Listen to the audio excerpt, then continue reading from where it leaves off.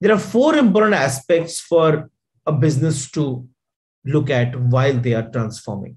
First, what is a business strategy? How am I addressing the pains faced by the customer?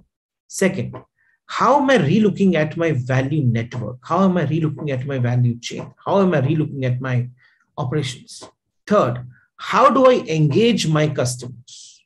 Fourth, how should my organization be restructured to address the first, second, and the third point? Now, this is important for you to answer while you are trying to do a digital transformation.